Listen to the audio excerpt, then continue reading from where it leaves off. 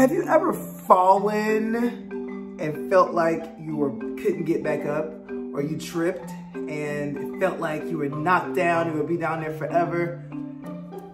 Sometimes we fall because of the impact of forces that happens to us outside of our control. It feels like gravity is like taking us down, or the wind may be knocking us out. I don't want us to imagine or think about what it is like for a lot of us. If you are watching and you are identified as a black woman or a black man or a black girl or a black boy, and life sometimes knocks you down, and it happens outside of your control by these forces and evil that we call racism. Racism is an ugly word. It's an ugly concept in this space that we occupy, and it is not new. People have been treating folks wrong forever. If you recall, in the movie, one of my favorite characters ever in the Marvel Universe, Black Panther, T'Challa. T'Challa is a king, he's a warrior. And before he has this moment of rising to become the king, he has to go through Challenge Day. And in Challenge Day, someone fights against him to challenge to be the new king of Wakanda. And he is challenged by M'Baku the first time. And he goes through a battle and he is knocked down. He is devastated. The people are devastated. They don't know whether or not he will get back up. And throughout the fight, you hear his sister and his mother and the crowd chanting for him. And they say, "Tell them who you are, T'Challa." Well, sometimes we have to be reminded when we're knocked down who we are.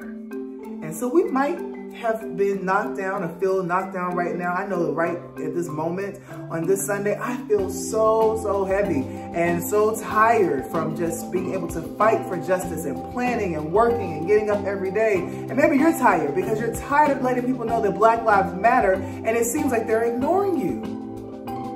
But you need to remember who you are and whose you are. Remember who you are. Get up. And you can fight with Holy Spirit.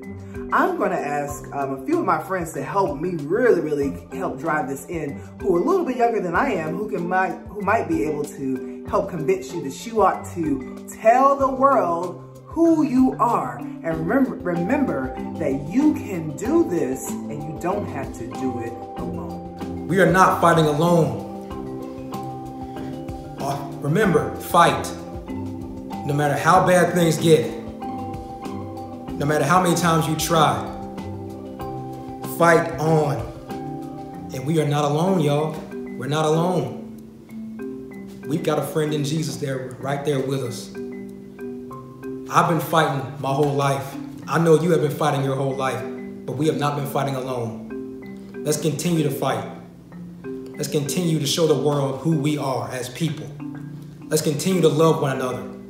And despite all of the things going on in the world right now, let's continue to give God the praise because he is worthy to be praised. Let's never question his judgment. His plan is the best plan.